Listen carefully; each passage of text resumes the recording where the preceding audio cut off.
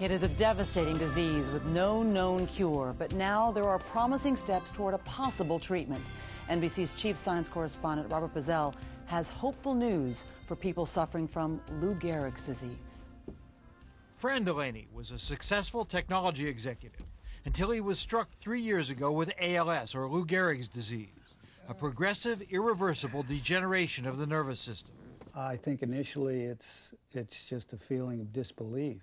How can someone who has lived such an active life, has had such good health, had kept himself in such good shape physically, have this come out of nowhere and be such a tragic and life-altering diagnosis?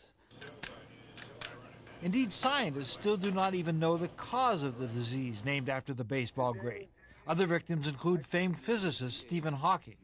There is no effective treatment, but research published in today's issue of the journal Science offers a ray of hope. So far, the studies are only with mice, but human trials could start within a year. I would say that it worked surprisingly well. Dr. Fred Gage of the Salk Institute in San Diego headed the team of scientists.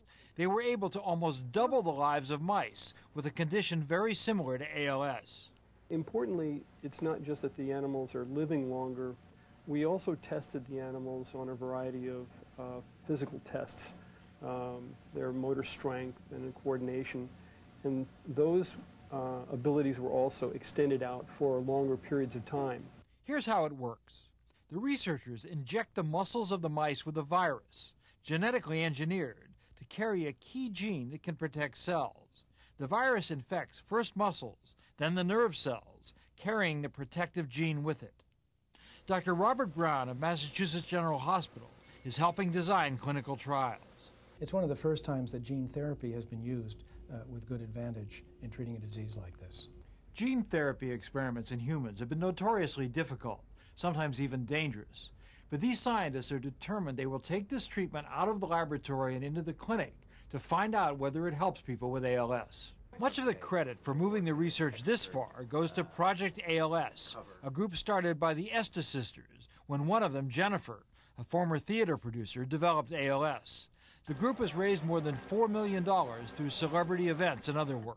What this means to me personally is that people who are suffering with one of the most horrible diseases on earth, who enjoy not one intervention at this point, may finally have something to look forward to. A treatment that, if it works, is still years away, but for now marks some of the most significant progress against a disease that is destroying the lives of hundreds of thousands.